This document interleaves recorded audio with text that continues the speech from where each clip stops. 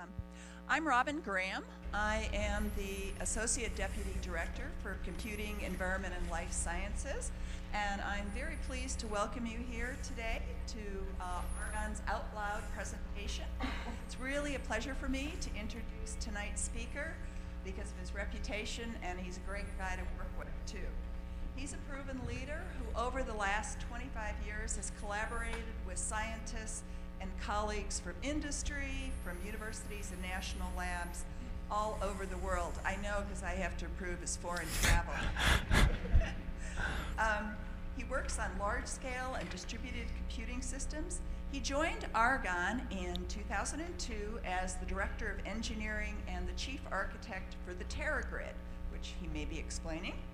In this role, he designed and deployed the world's most powerful grid computing system for linking production of high-performance computing centers for the National Science Foundation.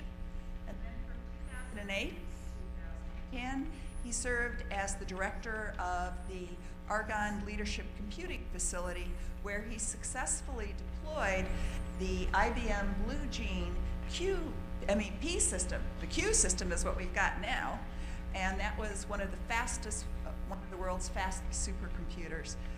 And he delivered it way ahead of schedule. In 2010, he was named director of Argonne's Exascale Technology and Computing Institute, where he works with scientists and industrial partners from around the world to develop exascale computing for the purpose of extending scientific discovery and solving for the nation's really critical scientific problems. Before Argonne, he worked for industry. The research laboratory that he founded in 2000 in Santa Fe, New Mexico, developed the world's first dynamic provisioning systems for clusters. And for that, he was at Los Alamos National Laboratory, where he founded the Advanced Computing Laboratory's Linux cluster team. He's won several professional awards and served on numerous advisory committees and serving as the chair. Tonight, he's going to be telling us about the really rapidly changing world of supercomputing and how it's changing our own world. Let me introduce Pete Beckman.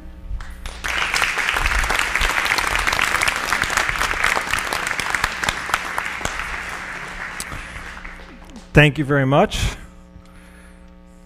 All right, let's get started here. So tonight we're going to be talking about sort of what's happening in technology and supercomputers and what Argonne's role in that is and sort of what's changing over the next few years and really what's happened over the last 20 years as well. So we're actually going to start a little bit back in time, but let me give you a very brief overview. Those of you who, I guess, made it through the guard gate came in and see our fantastic building right there.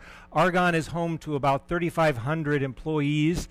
There are about 750 PhDs who work here at Argonne, and our budget is about $800 million a year. So it's a pretty fantastic laboratory here in Illinois, and it's a fantastic campus as well.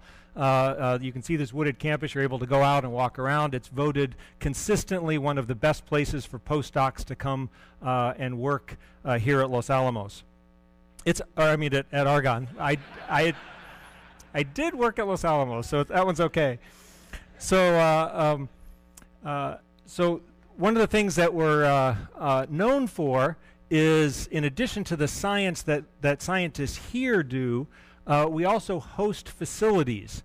So a facility is something that anyone who is a scientist who is in their area and distinguished in their area can ask for time and get access on one of our facilities. So our supercomputer facility, for example, is open in some sense to the public. If you're a scientist at a laboratory or even at a university or even in another country, you can apply for and get time on our supercomputer through a competitive process if your science is great and your computing is good. We have a whole number of research areas. Some of you may recognize the one up on the top, the tandem linear accelerator system, one of the things that Argonne does in addition to fantastic computing is, may recognize this, we're also responsible for creating superheroes. The Hulk, Argonne, Spider-Man, Argonne, Tony Stark, he was a grad student here. Oak Ridge had Lex Luthor, but Argonne has all the good ones. So we're going to now wind back the clock to start talking about supercomputing. We're really going to start at the very beginning. Now, if you go way back, we're talking more than 1,000 years, you had calculating instruments. Now, these are not supercomputers. They're not computers. They're really calculating instruments. And we're going to talk about the fundamental difference between a computer and a calculating instrument. So these on the right here are a type of slide rule. And in fact, you can still buy slide rules, although I'm not sure many people know how to use a slide rule anymore, but you can get a slide rule. And it was a very simple way to do computation, to do calculations, but it isn't a computer. Although it is pretty clear that these sort of things will continue into the future. Even into the 23rd century, you might end up using a slide rule. So, computers don't replace all forms of calculating. So now if we look forward, after these simple calculating devices came what we refer to as automatons. Now these are also not computers, but they're getting close.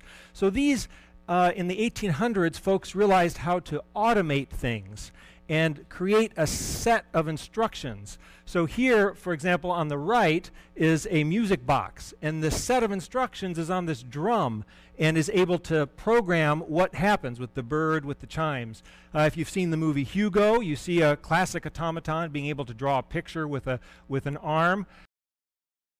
The real invention of computer science, of computing. And this happened in the mid-30s and led into World War II, and it's made most famous by a British man named Alan Turing, and he worked very hard on cracking the German encryption system known as Enigma, the Enigma machine. And at that time, this fantastic machine was is sort of beautiful in its complexity of the code, and so they worked very hard to break that code. But along the way, as he pondered what is necessary to essentially encrypt and code things, he came upon the idea of what a real computer would be.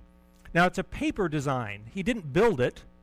He actually only had the right ideas.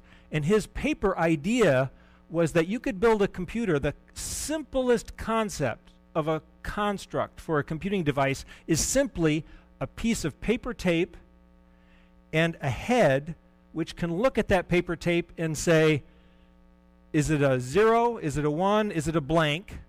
And based on that, either move to the left, move to the right, or write a 0 or 1. That's all it could do.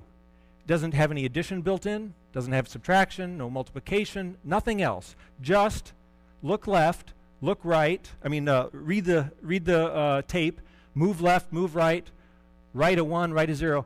And if you can build that, that's called a Turing machine. If you can build that simple device, that's sufficient to compute anything that's computable.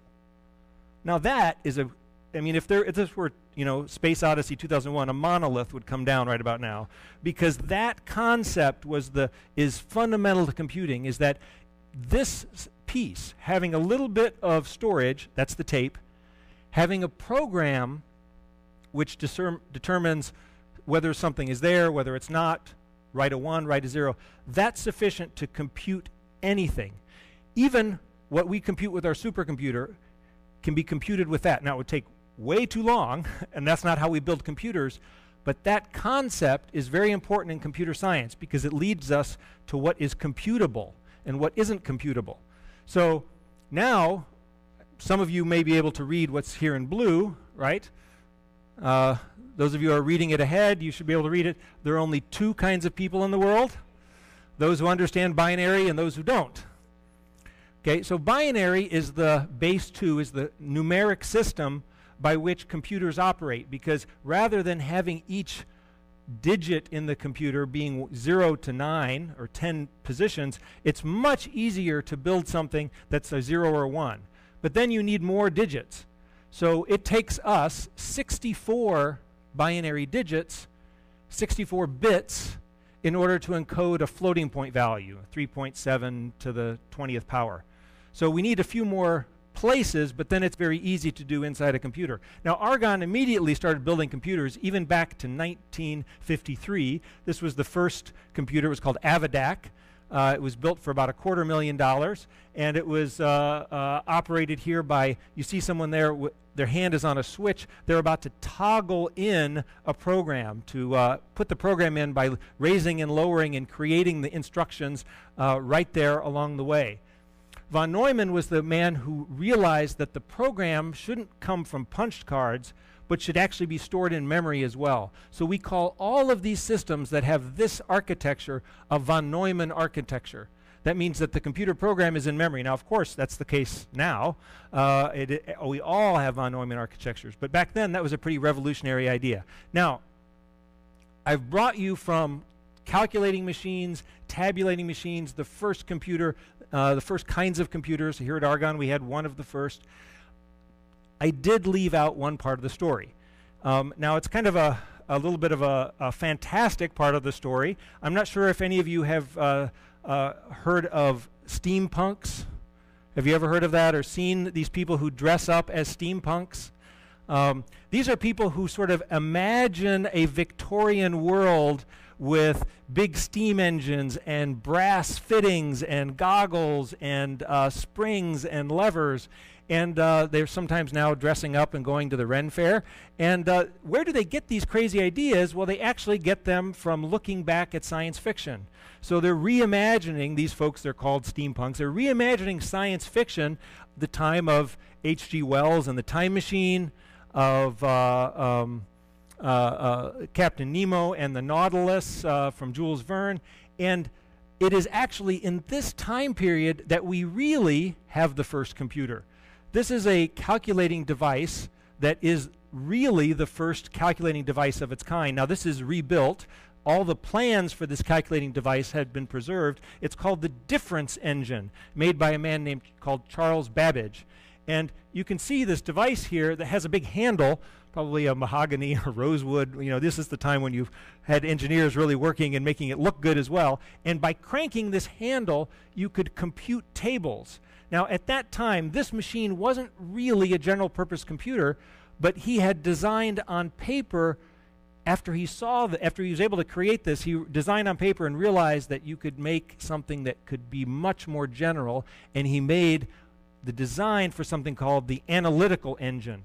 And it had real punched cards, but it was never built.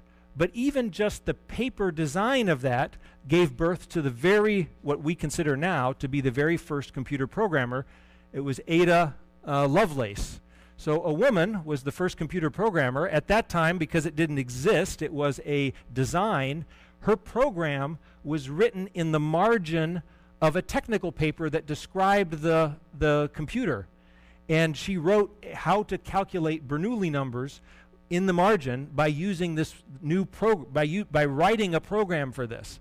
Right now, this was developed, sort of rebuilt from the design in 1991. People are hoping that they can eventually build the real deal, which is the analytical engine. Now, I have a quote from Charles Babbage that I wanted to share because it's so wonderful. It's sort of British English, so you'll have to sort of follow along carefully. But it does describe how early on people were confused about what computers could really do. Even this sort of computer, even one that's all physical with gears and camshafts and there's no electricity at all. So here's what Charles said. On 2 occasions I've been asked, "Pray, Mr. Babbage, if I put into the machine wrong figures, will the right answers come out?" Charles Babbage goes on, "I am not able rightly to apprehend the kind of confusion of ideas that could provoke such a question." So, in fact, he also apparently, was the author of Garbage In, Garbage Out, said more eloquently in British English. So this gives us now, the concept of the computer gives us this capability to write programs and work on data. And a program is really an algorithm. It's a set of steps that work in a particular way. And a good example of this is how you might sort envelopes. So let's say you printed out 1,000 envelopes for some mass mailing. You go to the post office, and the post office tells you, well, you know, you'll get a discount on the postage if you give them to us in sorted order, zip code sorted order. So you go back and you say, okay, how do I do this? Well, you pull the first envelope out and you lay it on the ground. You pull the second envelope out and you say, is it bigger or smaller as a zip code? And then you put it down. And then you pull the next envelope out and you start and you insert it into the right place. It's the same way that you might sort your bridge hand if you were playing bridge. So this is an algorithm, and it's those algorithms that we use. We create algorithms to do science, to do work with a computer. The other algorithms that I'm sure you're familiar with, sort of search engine algorithms, page rank algorithms is what Google uses. It's also, we found out in computing science, it's very important that there are some things that are computable easily and some things that are astronomically difficult. And it isn't always easy or to understand why one is hard and why one is easy. So for example, calculating pi to the billionth decibel, easy. It may take time, it may take some tricky algorithms, but actually easy. The following problem is actually very hard. If I were to ask everyone in the room here, I want to figure out an algorithm to find 5 people in the room whose age adds up to 200. That turns out to be an extraordinarily difficult thing to find. You have to essentially take every possible combination in order to do that. There's no easy way to do it. So it turns out that one of the things in computing is that some things are easy to compute, pi, some of the things like gravity, other things, and some things are astronomically, totally difficult. And we actually rely on that. So encryption is one of those things that we rely on the fact that it's really difficult to compute. That way no one can break an encrypted file, no one can get in. So we rely on the fact that some things are essentially nearly impossible to compute.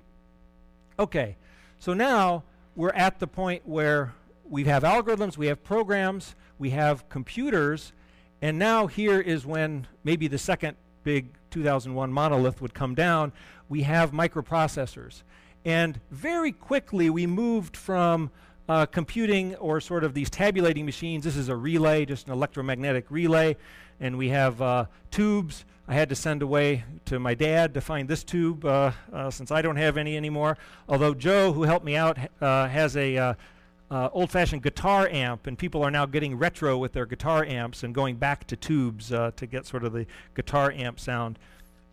So we suddenly came up with the microprocessor, and what's amazing about this is the rate at which things shrink. So Gordon Moore was one of the co-founders of Intel, and he very early in the mid-60s realized that the technology that we're using to create microchips, to put transistors on a chip, about every year and a half we're able to double the number of transistors. And the speed at which we've made more powerful chips every year, there's nothing else on the planet. Nothing else comes close to the jump in performance, the jump in capability that we have with microchips. So let me give you an example. So back in about turn of the century, a Model T could go 40 miles an hour. If you buy a car today, 100 years later, even if it was a fantastic car, it might go 240 miles an hour. That's only a factor of 6. We have, with computing, factors of millions from the time we first started with computing to what we have now. And we seem to be doubling this capability every couple years. In fact, the reason that you are always confused by mega, giga, tera, peta is precisely because we're always adding more power and always going to the next level. It's quite remarkable. The first microprocessor had about 2,300 transistors. Now, if you think about those as people, that would be about 2,300 people we could fit in this building, no problem. Today, microprocessors have 7 billion transistors, the equivalent of the entire population of the Earth crammed into this building. That's the difference in the expansion that we've had putting transistors on chips. And that's what gives us the power to create supercomputers, which we're going to get to right now. So here we are looking back in time at the Big Bang, and we're looking the creation of the universe. There are certain laws that happen when the universe was created. Very quickly after the first few moments, it seems that gravity and other things sort of came into being, time itself. And the universe behaves in very predictable ways. We're able to write down, in fact, using good theory, we're able to write down how the universe behaves. We have how gravity works. We've able to figure that out, how much energy has when something collides into something else. We even have a quantum effects, Schrodinger's equation. So by writing down these equations now and having the power of computers, what we're able to do is put those equations into the computer and simulate, and able to look at what happens with real data or even simulated data in the computer. So we've moved in how we do science from experiment. This is the Yerkes telescope up in Wisconsin. So from taking observations, experimental observations, to what we would call theory. In fact, you know that Einstein and other folks who were theoreticians work with, old-fashioned chalk and a chalkboard, and it isn't often until many years later they're able to actually prove whether that happens, whether that is what they predicted in theory. And now we have another tool, computing. And the physics, so the computing that you see here and we've out in the hall that you may have seen, that computing is essentially encoding those physical laws that we understand and putting them in the computer. Now, some of you may have played a game that's sort of physics-based, that has these laws coded in. You may recognize Angry Birds. So Angry Birds is a fantastic example, actually, of how physics is coded into a computer program. So here's an example of Angry Birds. And this is not quite real because, in this case, gravity, which is represented by this circle here, has a fixed range. Real gravity doesn't. But you launch birds into this fixed gravity well. They spiral around, and then they smash into things. And these things have centers of gravity. They have friction. They roll. They topple. So they've encoded the physics into this application. In fact, if we were going to play this application on the computer here, we would need a giant-sized slingshot. And let's see now if we can... we would be able to fire up our giant-sized slingshot. And now the slingshot here is because we're here at Argonne, we want to make sure that we would never use a slingshot without a pair of safety glasses. So we're ready here.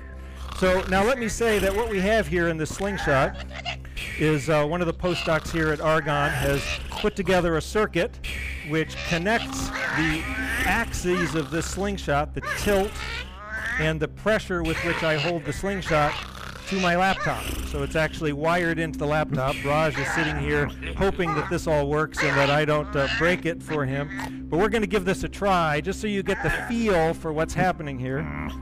And let's see how we do in Angry Birds. And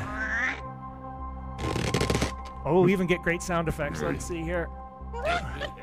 Oh, there we go. Okay.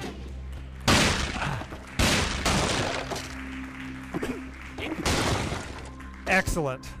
And I am not going to try and duplicate that again, so we'll do that afterwards.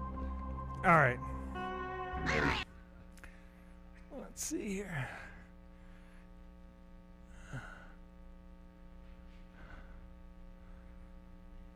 Oh, we got to turn our Angry Birds off here.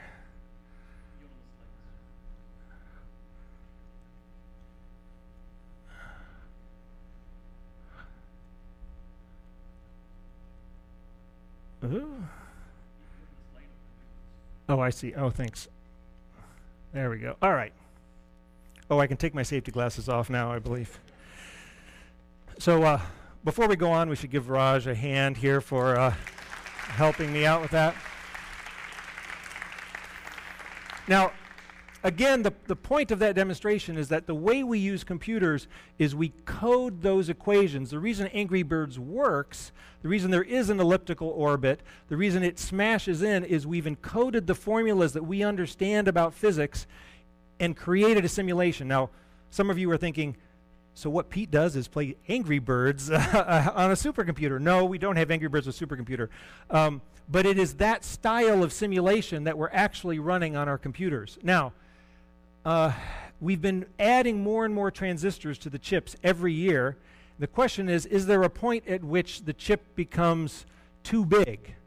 Is it really worthwhile to build yet another single processor, another single chip?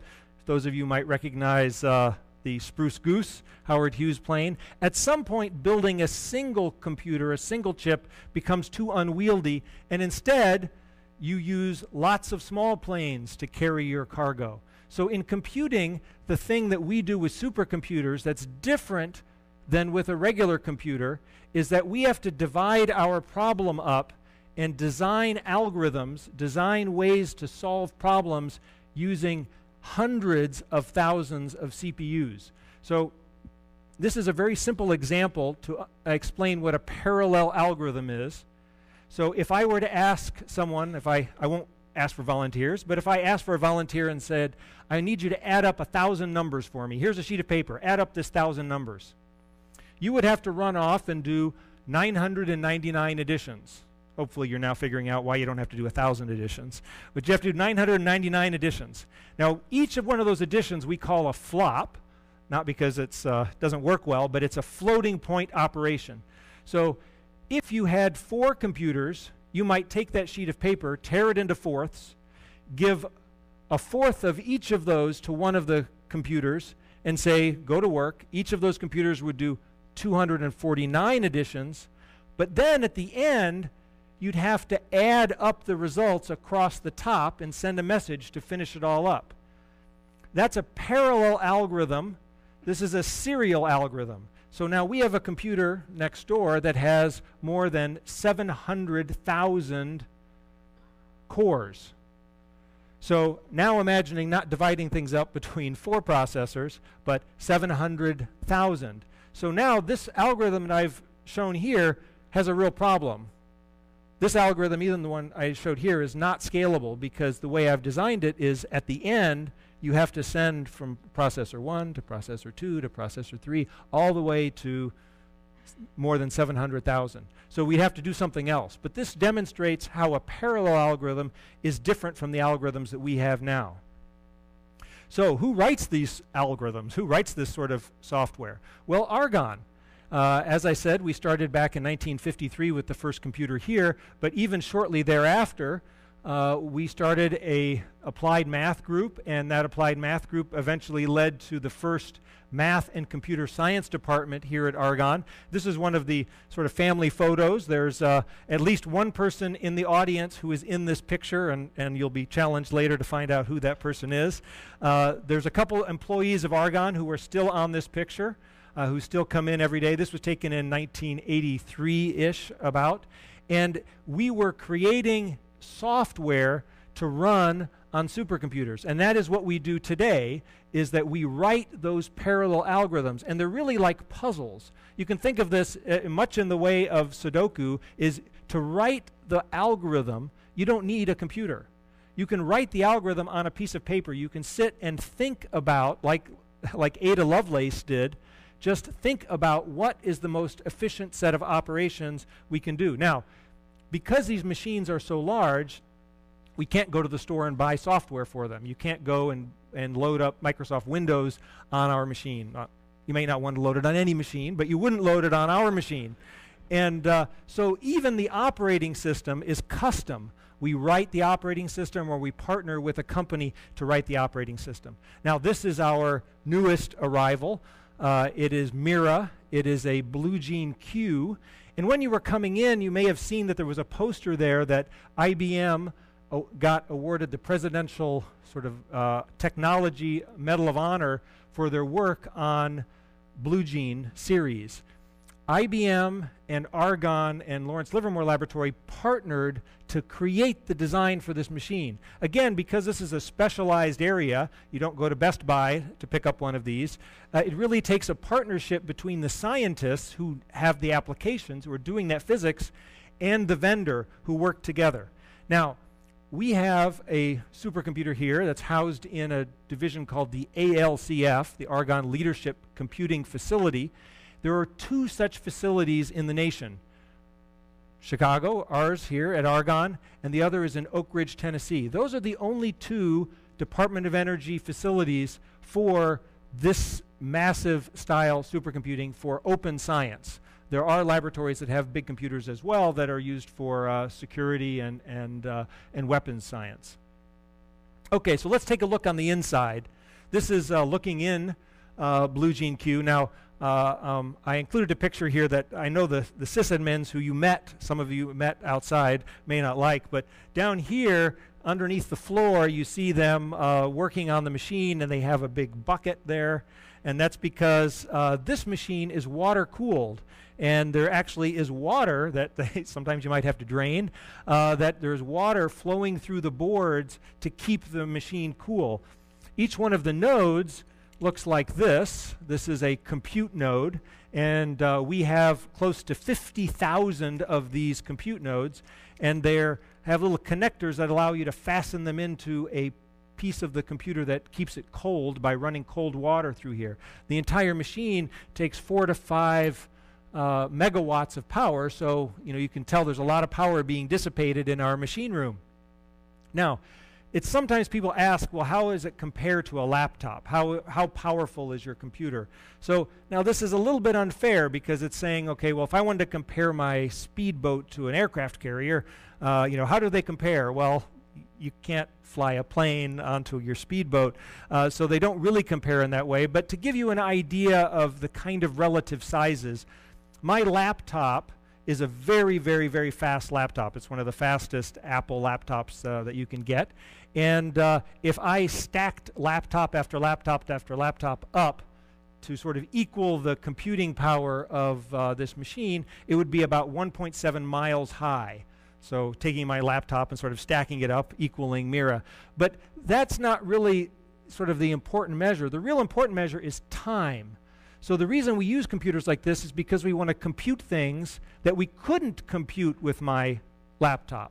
So 1 day of time, if I were to use Mira for 1 day and run my program on it all day, from morning all the way back around to the next morning, is equal to running, if I could fit the problem, I can't fit it on here, but if I could run it on my laptop, it would take me 300 years.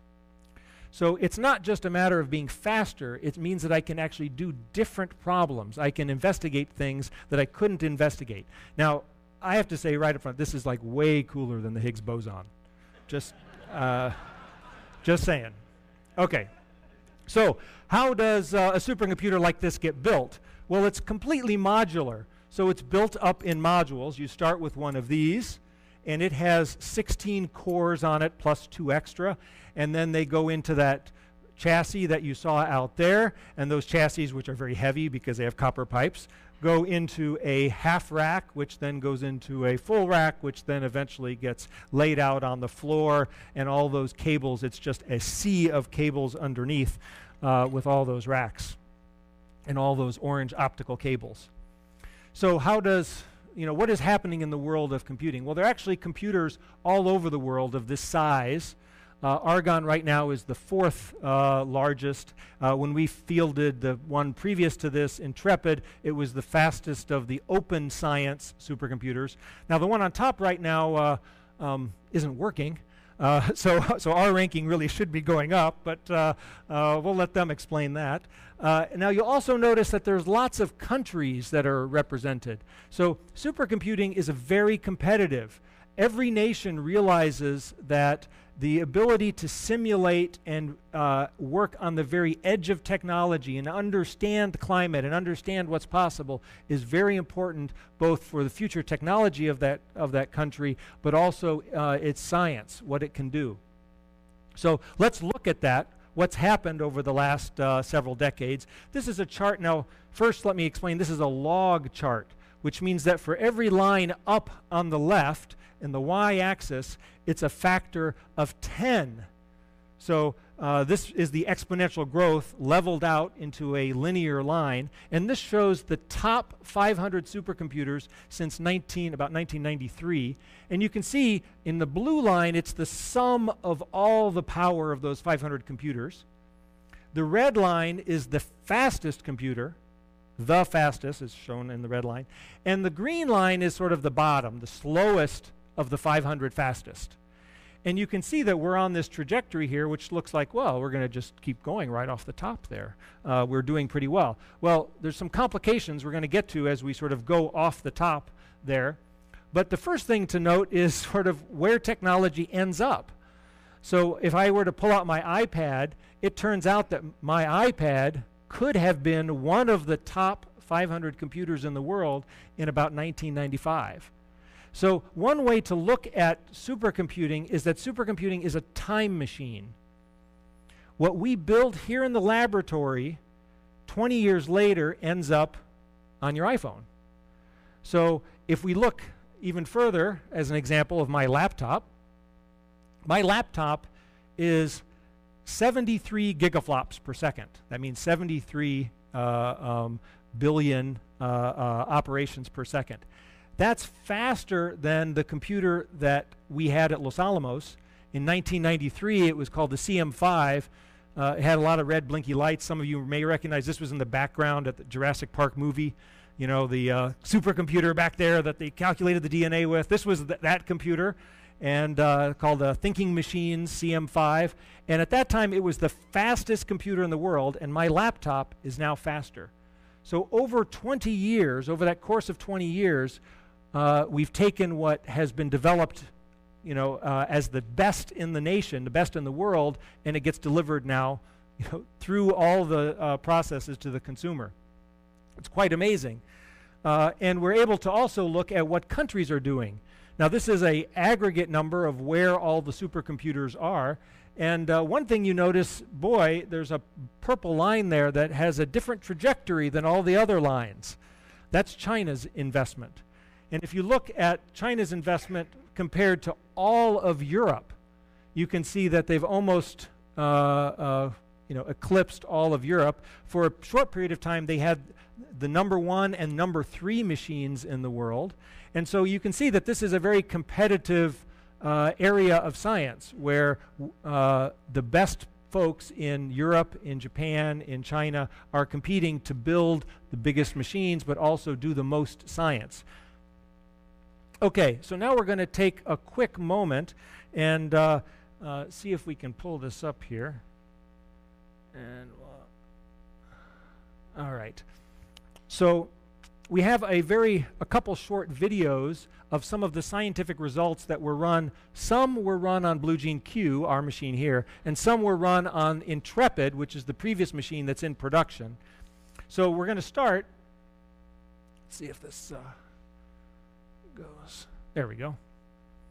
This is a simulation done by Warren Washington and crew, and it's a simulation of climate. Now, this is not weather. Weather is what happens tomorrow or in 2 days. This is sort of looking way out into the future and trying to get the modeling and simulation of the planet so that we can understand the weather, what will become the future climate for the world. So we're looking here, you can see the clock ticking. This is again a future case. It was taken from real data to start, but it's projecting forward, and you can see as we get here in sort of August, right about now is the time, hurricane season, so we see September. These are examples. Also, if you look over here in Japan, cyclones, and so we're able to model the Earth and what's happening with climate, and we can understand the processes. These sort of simulations include modeling for ice, modeling for the water, modeling for the atmosphere, modeling for the land mass, and they combine all of these in order to do this simulation. This is a simulation that General Electric did on our computer, and it's a simulation of a turbine, a jet engine. And this is not a picture of the exhaust, but they're really interested in the turbulence behind the jet engine. And the reason for that is that turbulence contributes to two things, both of which are annoying. The first is it is a major problem, a contributor to fuel efficiency. You want to reduce turbulence. The second is it is a contributor to sound. It's what causes that jet engine to roar. So by reducing the turbulence, we improve fuel efficiency and we make the planes quieter. So here they're looking at the flow and they're trying to understand where the turbulence is happening, and by modeling it, now this is actually in real time, this would be about 10 milliseconds of real exhaust, of real engine action, and they're able to model and understand. In this particular picture, vorticity means how fast it's spinning. What's the spin of the turbulence at the back of the engine? And we're going to see here, sort of looking down the nozzle, looking straight in, as well as a slice moves through. This was, again, done by General Electric, using our computers here at Argonne to try and design better turbines. The next one you're going to see is the simulation that's the largest ever galaxy simulation ever done. It was done on our Blue Gene Q down the hall, and this was done by Salman Habib and Katrin Heitman. And this shows the universe at about 1.6 billion years old. Now the total age of the universe is about 13.7, and we're sort of zooming in to show the area. This particular simulation is done to study dark energy, and it takes into account dark energy. In fact, really only about 0.7% of what's in the universe is visible that we can see. So these simulations allow them to look at the structure that evolves from writing those equations down on the blackboard. These are really essentially writing down the equations for understanding our galaxy and then putting them into the computer and simulating them. A little bit more rigor done than Angry Birds, but it's the same concept. And the final one here is one from medicine. So this takes and couples two codes. This is a picture of someone's brain. This is actual picture of the arteries in your brain. And this particular brain has an aneurysm. It's that lump, the big bulb there. And they've taken a fluid dynamics computation, and this is from George Karnidakis at Brown, and they're looking at the fluid movement inside the aneurysm, and then they're going to introduce another code that models platelets, because it is the adhesion of the platelets in this region. You're going to see it zoom in now. It's the adhesion of the platelets in this region that can trigger and damage that region and eventually cause a rupture. And so what doctors want to know is, by looking and simulating what is actually happening, understanding the process that's happening here. And if they understand this properly, then by looking at MRI information, they might be able to predict whether or not they should treat or not, whether they need to do something preemptively or just wait. Okay, let's go back here. Okay, so now let's start pushing forward past what we can do today and look at exascale. So exascale is another factor of 1,000 from sort of where we are today. And if you look here at where the dotted line would cross, you'd say, oh, well, we're just going to wait. We could just sit here and wait. 2019, machines will be that fast. But we have a problem. I said that we kept shrinking the transistors. They're getting smaller and smaller every year. Well, it turns out that we're coming close to tapping some of the areas where we get performance. So you may have noticed, for example, that when you go to the store to buy a computer, the clock speed is never any faster. It's the same clock speed you could buy 2 years ago. It's the same clock speed you could buy 3 years ago. It's about 3.5, 3.6 gigahertz, and that's it. For a long period of time, we kept adding to the clock speed. And so if you look here, green, this line here, the frequency, we've tipped the corner here, and we're not going to go any faster. The reason we can't go any faster is because it takes way too much electrical power to go faster. Our machines would become, we would need an entire refrigeration unit even for your laptop if you wanted to start cranking the clock speed up. There are a bunch of other things that have sort of tipped over. And what has happened instead, the way we're compensating, is the number of cores, the number of computing units in your computer is going way up. So you notice that, for example, you buy a computer now, it has 2 cores, 4 cores. So remember that picture I showed of parallelism, that what supercomputer programmers do is they have to write code in parallel. Now we write code for 700,000 cores, but remember, supercomputers are also a time machine. So we're now at the point where you, in your computers, have multiple cores. You already have 4 cores, and the future programmer here will have to write parallel programs.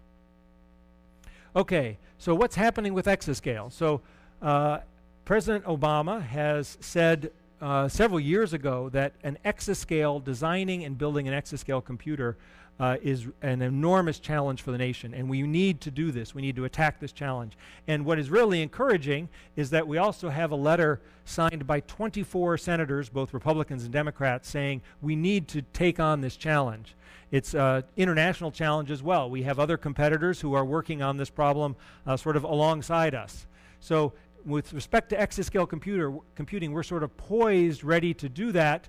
And the next step is really sort of pushing forward with a real plan, and the DOE has been working on that plan. In fact, some of you may have read that Obama is coming here, President Obama is coming here tomorrow, and I apologize, that might have been why you had trouble driving in as well.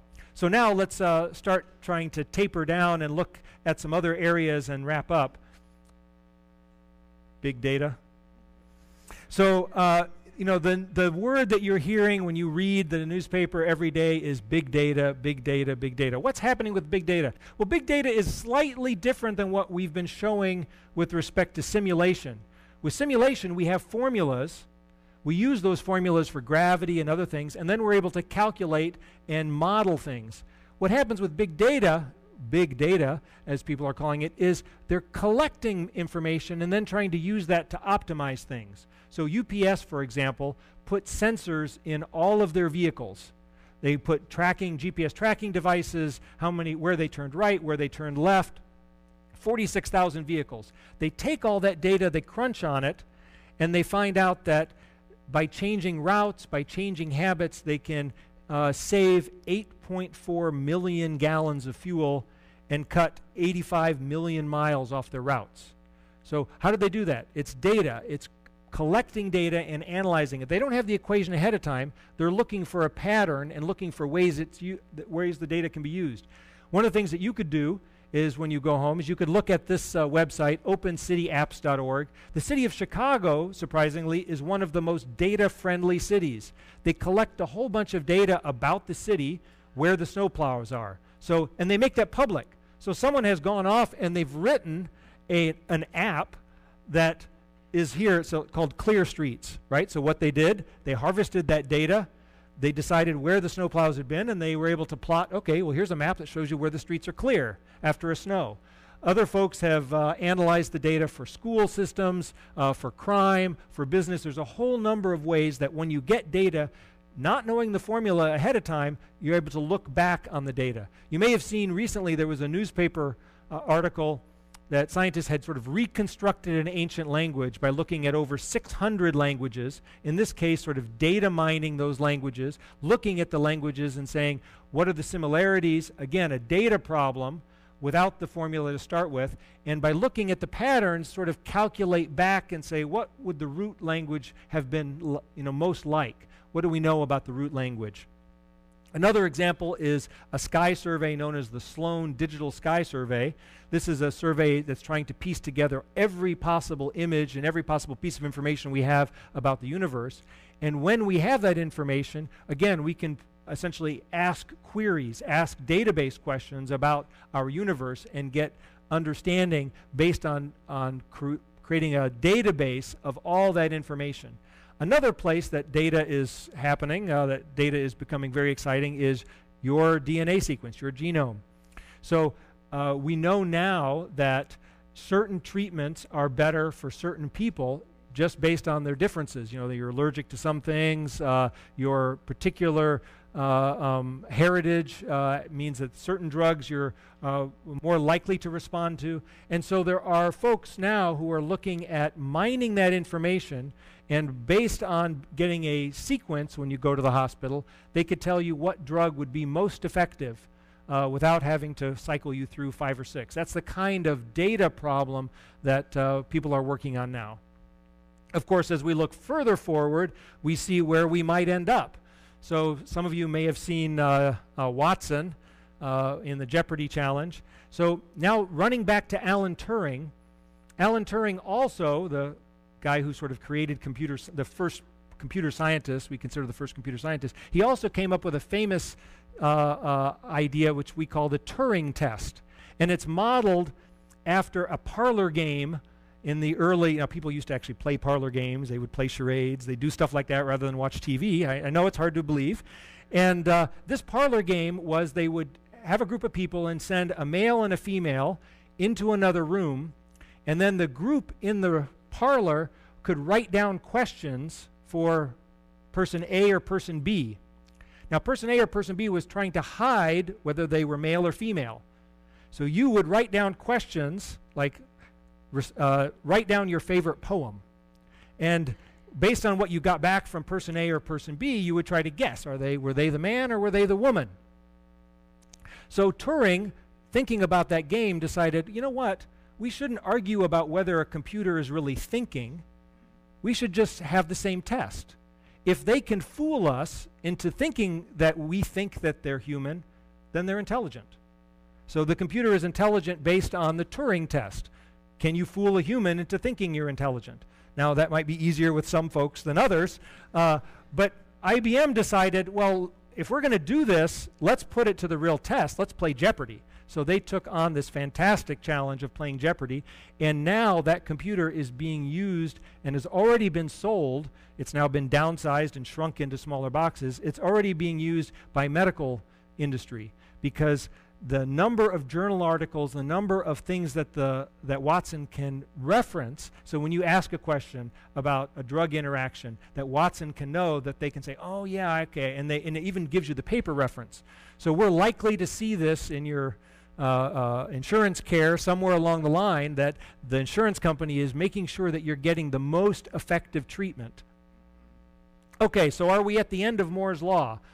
Well, we're already down very small, and over the next 10 years, we will have shrunk the size of a transistor until it is just a handful of atoms. At that point, it's pretty hard to shrink it anymore and get reliable numbers out. So people are already looking at other forms of computing sort of back to mechanical, computing with proteins, or computing using the quantum states of atoms. Another thing that's happening right now is, instead of the standard chip being one chip, is stacking them up so we can add power. Now the real only downside to stacking computers is that they get a lot hotter that way, as you might imagine. So coming up with exotic technologies to cool these has to go hand in hand with stacking them this way. And finally, let's look at scrolling the time machine backward.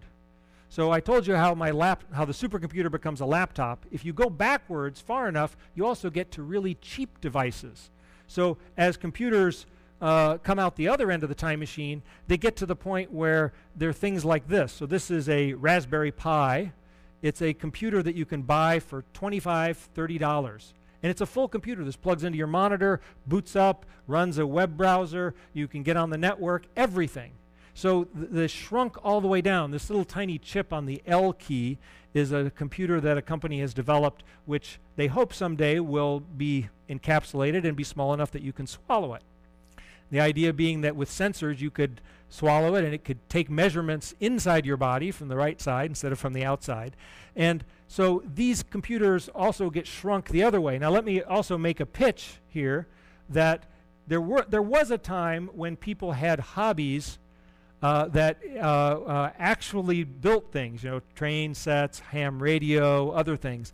These are the new hobby for people who want to experiment. This little tiny piece here that Raj used is an Arduino. It's 15, 20 bucks, And the whole, aside from the tree stump, the whole parts in here are, tens of dollars of parts. That's it. So I really encourage people to go back to hobbying, to actually having a hobby that builds things, that constructs things like we used to do. In fact, Argonne has a great set of programs for students, and we encourage lots of folks to come here. I see there are some students here very well dressed as well. So Argonne has a number of programs. They didn't have any programs when I was a kid, but I was able to try out ham radio with my dad as a kid. So I hope that what happens here is that folks are very much encouraged that to start down that path of exploration, scientific exploration with computing especially. So where's Argonne going? And this is our last slide here. So we hope very much to be the place that fields the first exascale computer. I'm responsible for the software group that works on some of the operating system and other pieces for our high-performance computing group, and responsible in the DOE for helping to coordinate the software strategy inside the DOE. And we are very hopeful that the country will start on a program in full force. We've started initially, but really sort of plowing forward to build the next set of technologies for exascale computing. And we hope as well, on the same end, not from the computer scientists, but from the computational scientist side, that we look at discoveries that will happen in computational science. New materials, clean energy, better batteries. These are the sort of things that we model with those supercomputers. And with that, I think we're wrapped up, although I did want to thank Raj again for designing our gadget here. So anyway, with that, thank you.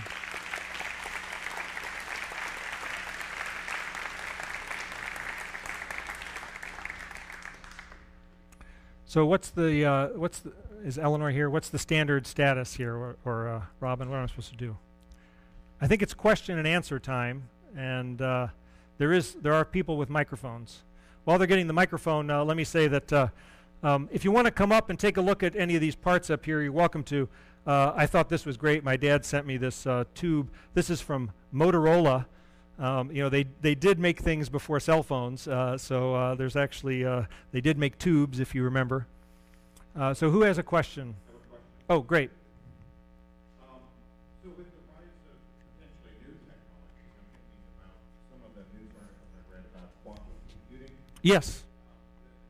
We're talking about difficult versus easy problems. I think I've read something about quantum computing maybe being amenable to solving Exactly.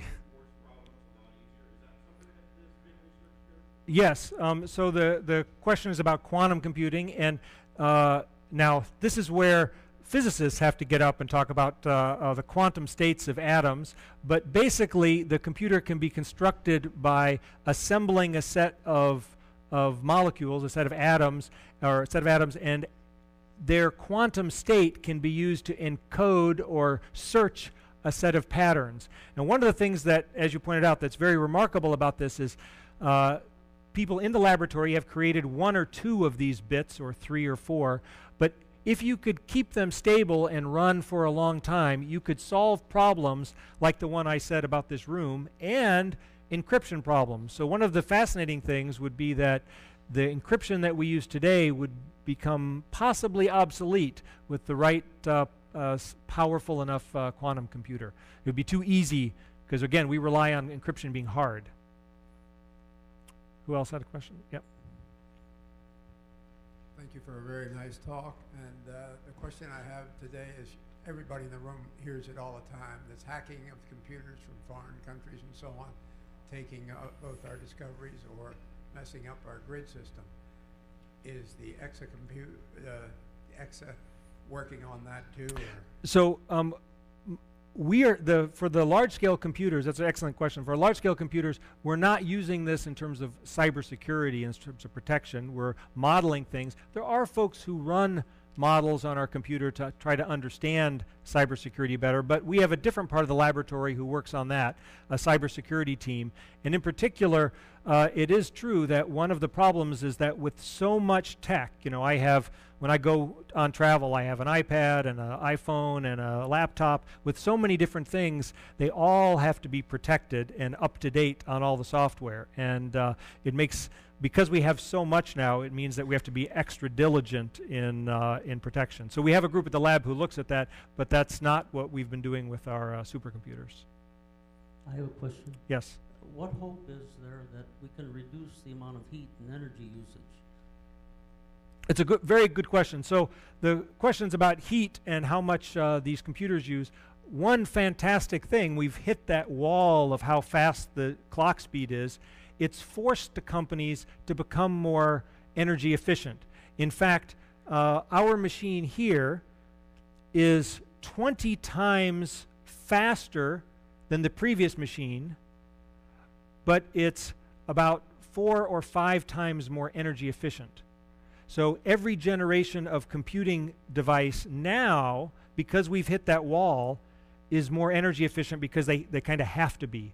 So if you notice your iPad or your iPhone, the battery life on that thing is amazing. If you think back on your first cell phone, when you turned on your first cell phone, every 6 hours or so, it looked like the battery was about dead. So because our computers have become more efficient, that energy usage is becoming it's becoming much better for us. Yeah, I have 2 quick questions.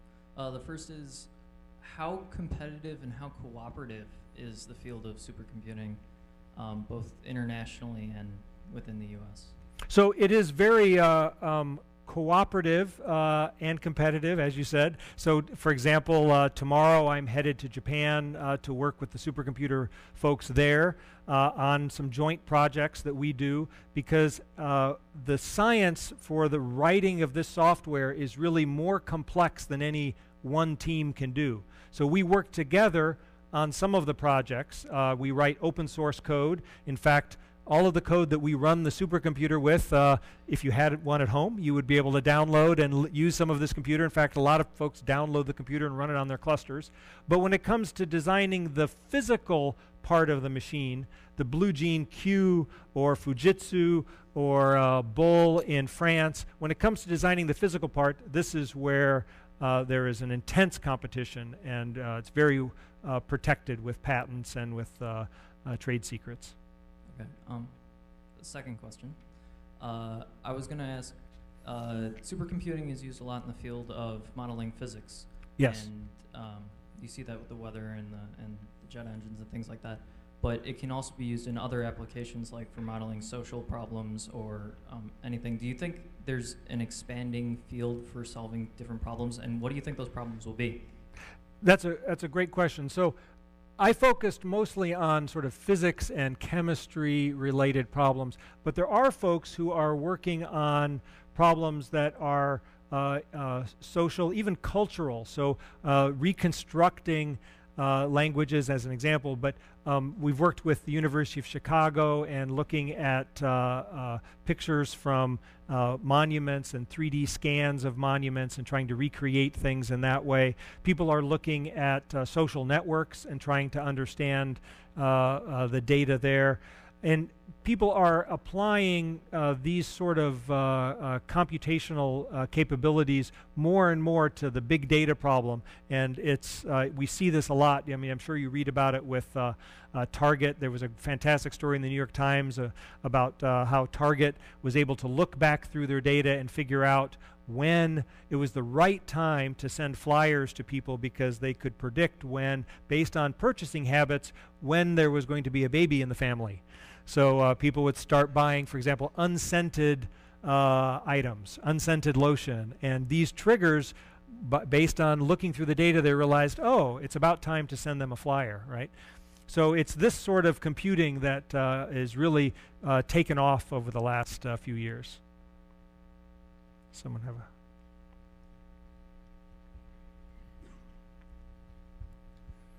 Do neural networks offer a possible path to exascale computing, given that Mother Nature has found a way to pack astounding processing capabilities and some very modest creatures? That's a great question. So one of the there are several projects in Europe and in the U.S. that are modeling the human brain using, in fact, they've run on our machine before, modeling the human brain, trying to understand how it works. One of the principles in how the brain works is something called a neural net. Now, interestingly, though, we haven't found them to be very good at computing in the way we compute. So it's much the same way, you know, the way birds fly versus the way we fly. We haven't yet figured out how to write programs or even design machines that would leverage, you know, how we're built.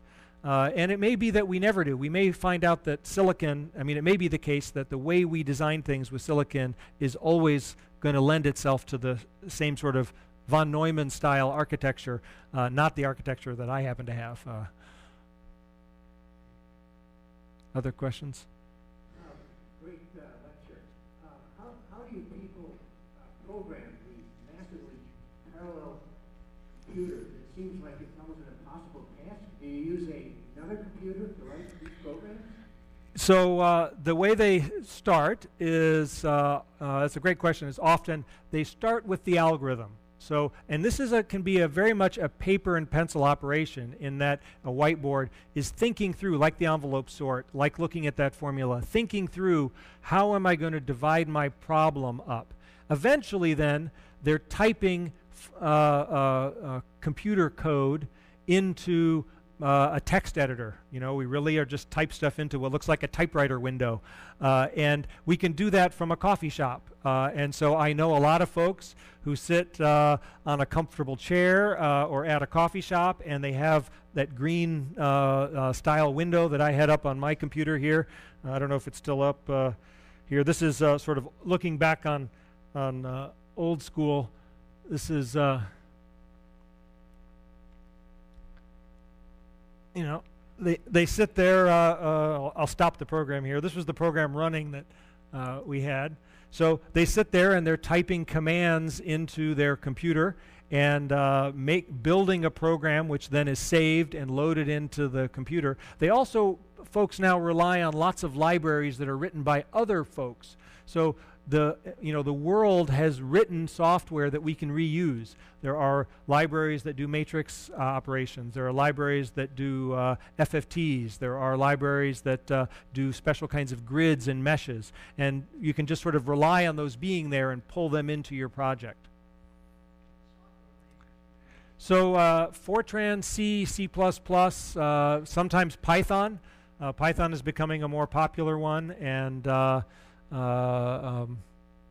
some folks are even writing their own languages occasionally. Yeah. Other questions? Yes? Oh, how much does a computer like Mira cost? Cost. It's too much. In general, the top tier computers are about $100 million. Now, it's hard to put an exact price because for the first guy, because the first folks who develop the computer develop it with the vendor and pay the company like IBM to help design it. It's the folks who buy serial number 20 and 30 that get the great discount. The guys who are there first designing it have also paid for some of the engineering. But they're about $100 million, and we expect that price to not go down. That's really, you're buying the most computer you can. And we also pay about $1 million a megawatt for power. So our machine now is about 5 megawatts. We hope to not go up over 10 or 15 megawatts. An exascale computer has been predicted that we might have to top out at 20 megawatts, which would start making it very costly in terms of ComEd, right, at $20 million a year electric bill. You hope that you are able to call the president anytime you want and ask for more power. Other questions? Oh, there's one there. Okay, I have one question. So it looks like to handle the big data, and I thought that there are like two trends, right? One is to continue to increase the scale of the single computer, right? Build the supercomputer. Exactly. It's one way. The other way now, so I thought that they try to use the cheap computers, try to build a super cluster, normal cheap computers together. And so going forward, so what's your take on that? Is this Yeah, going that's to a converge, or this is going to no. It's a very good question because it separates sort of two different architectures that are important. The architecture I talked about when I said supercomputer, the super part about it, in addition to being able to do math very quickly, for example, Mira can do about 1 million floating point operations per second for every person on the planet. So 7 billion people, Mira can do about 1 million operations per 7 billion people every second. That has flops, it has floating point operations, but it also is very fast network. The length of time it takes, remember that algorithm I showed you, the parallel algorithm? You have to send messages, and that requires super communications. So that's one style computer. The style computer that Google uses is a completely different style computer. They may have thousands, and they do have thousands and thousands of computers, but for search engine results, you don't have to sum all the data across all the computers very rapidly. You store search engine results can be stored essentially on one computer. So all of the searches that involve the word tree can be on one part of the computer, on another part. So you only need to gather 2 or 3 pieces to provide an answer. So those kind of computers we call are loosely coupled, and they can use very inexpensive computer parts because the time for sending data back and forth can be 100, 1,000 times, 10,000 times slower. So this really does separate the architecture space into 2 kinds of architecture. Yes, I had a quick question for you. I'm right over here.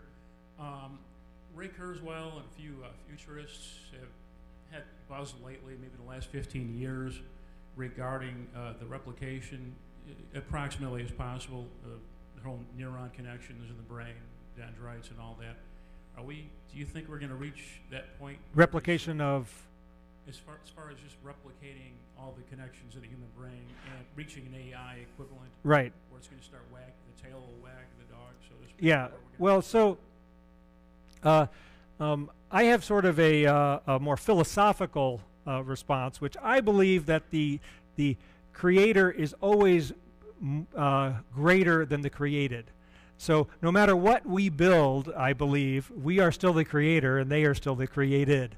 And so with respect to computers, even if we build Watson and it can answer health data better than any person on the planet, I'm not so worried about that. It still really is that we have constructed. It took our intellect to construct that. So, but we're really close to applying that in other fields. We've already, I mean, Watson shows that not only can you build it, you can make money from it, and those usually are 2 different things. So IBM is doing very well in fielding this device. All right. We have another one back there. Dr. Beckman, I've been thinking a lot about what you were saying about the heat that a supercomputer generates. You know, all these electrons going through the wire. What is it exactly that generates the heat? And are there certain instructions or operations that generate more heat than other operations? Wow, that's a great question. So it is exactly what you said. It's the movement of electrons that generates the heat. And in fact, when you look at the computer architecture, because as we remember, I showed you that picture of exascale and sort of these graphs tailing off. So now we're in trouble with respect to the design. And one of the things that, as we look now, where are we using power? Where are we generating heat? And it's where you move data. So we're looking very carefully at our architectures and saying, instead, the von Neumann architecture says, I'm going to take a piece of data that's in memory, remember that storage pad, move it to the CPU, add it to another number, and then move it back into memory. Well, that motion might be unneeded. What if I could put the CPU and the memory essentially together and reduce the distance that the electrons have to travel? And so these first 3D stacked chips that I described are looking at taking a CPU on the bottom of the stack, putting memory on the next layer up, and then not having any other part of the computer. So the entire computer becomes one chip. So you don't have memory chips. You wouldn't see, so right now if you look at this is an old version, this is Blue Gene P, you can see the CPU here, and you see the black chips here. These are the memory chips, which means that all of the computation is, pushing data, pushing information back and forth. Putting it all into one chip where the data has to travel a few microns is a great step to reducing the power, and we believe that architecture is probably what you'll see in the next few years. Yeah, I have another question. Cloud computing is talked about a lot in this kind of context. So I was just wondering, do you think pushing a lot of the actual computation onto a lot of the computing power that we carry around in our pockets nowadays would be a way to get around the issues of heat and things like that that come with a co-located supercomputer? Yeah, so the cloud computing is a way in which we put essentially a whole lot of servers in a very well-maintained environment, and then we use those servers to do the computation that we just get a client side, we get a little interface for on our computer, on our handheld, on our laptop. And that is very efficient. It doesn't work so well for supercomputing in terms of what we call the cloud, unless the cloud is just Mira, because again, the distance between the compute elements, it's that speed which we have to shrink. For us to do computation, we need those processors to be very close to each other. And so the reason this is in fact a custom motherboard in some sense, right? There is no other part of the computer. In a standard computer in your house, you have the VGA adapter and all that other stuff. This has a CPU and memory. That's it. And there's a network connection, and they're very close. They just stack them right up to each other so that we can have the fastest connection between these. Okay, so Eleanor, what's the protocol here? Let me take one last question here. I'm not sure how we generally wrap up, but it sounds like we probably should. I'm sorry again about the gate. Quick question. If you wanted to have a career writing software for supercomputers, what kind of skills would you need to have as being desirable on your resume? Oh, wow. Good question. So there are really two paths, I would say. So one is as a computer scientist. So that's someone like me, other folks, who took classic computer science classes, and then sort of along the way, or took other classes that were respect to parallel programming, parallelism, and then scientific math. Another option, and remember that the computers here we write the code, we write software for it, but we also write the science. We write the science application. So another path are folks who take applied math and learn the mathematics and the physics behind these simulations, and then they add computer science to understand how to map those things onto the computer. So we end up with different roles. We work together. So those movies that you saw were created with computer scientists who are graphics specialists, people who handle programming and communication libraries, and then applied mathematicians. And then we all sit together in this building right here. Okay. All right, well, thank you, everybody, for coming. Pete will be up here if you want a couple more questions afterwards. Again, great job, Pete.